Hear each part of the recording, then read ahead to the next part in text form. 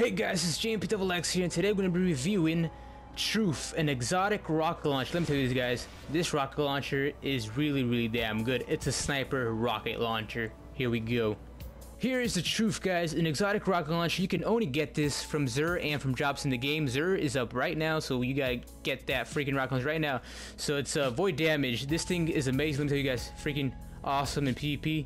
It's just ridiculous, and PvE really damn good. It does void damage. You can take out those minotaurs out really damn fast. Rate of fire, okay, blast radius. Now this is where it shines pretty damn good. There's an upgrade where it even ups to blast radius a little bit more.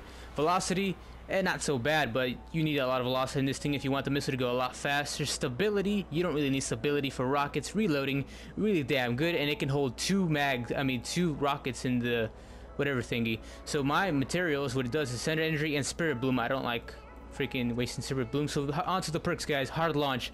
The best one out of all these three is probably warhead, vernier, more velocity and blast radius, increased recoil. This is the one you need out of all these three. This one, you don't really need stability on rockets, to tell you the truth. This is the best one out of all three. Grenades and horseshoes. Rockets from this weapon will detonate early based on proximity targets. It's damn freaking good. When you shoot an enemy and they try to run away, the rocket will blow them up before it even hits them, and they'll still die. They're just fucking crazy. That's awesome. So that's 5 damage upgrades. And right here, javelin, increased warhead velocity. That's probably the best one out of all these three because you need a lot of velocity. Look at it. Without velocity, look at that. You need a velocity so the missile can go a lot faster. So that's really damn good. Heavy payload, increased warhead blast radius. Not really. It's alright, but I would choose javelin instead over that.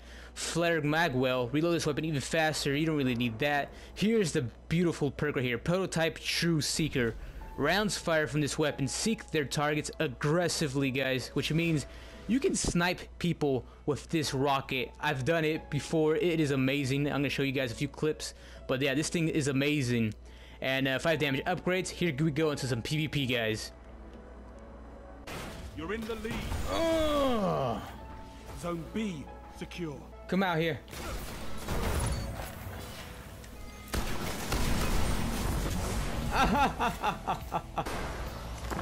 Boom! Boom! Oh! I want to see how this missile works over here.